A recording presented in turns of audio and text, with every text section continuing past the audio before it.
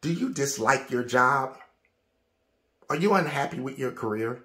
In fact, do you just flat out hate it? I mean, hate it. There's a Gallup poll that was published in 2019, December 3rd. 85% of the people surveyed said they hated their job. There's a scripture in the Bible that talks about that everything that we are to do, we're to do it as unto the Lord. In fact, there's a quote by Mike Tyson. Mike Tyson said, even though you hate it, do it like you love it.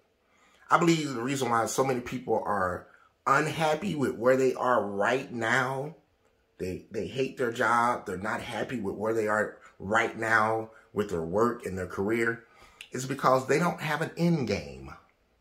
They don't know what the next steps and the next phase, what that is in their life.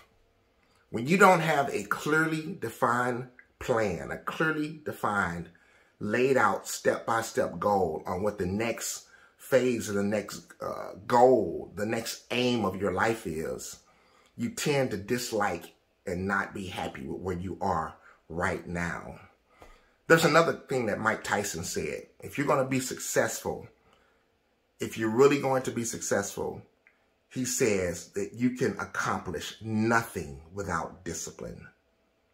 It takes you disciplining yourself to do what you have to do so that later you can do what you want to do.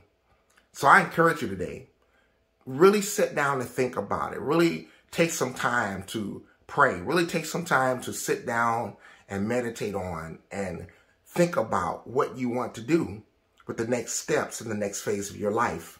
And then begin to write it down, journal it, begin to carve out on paper what your life looks like 15, 20 years from now.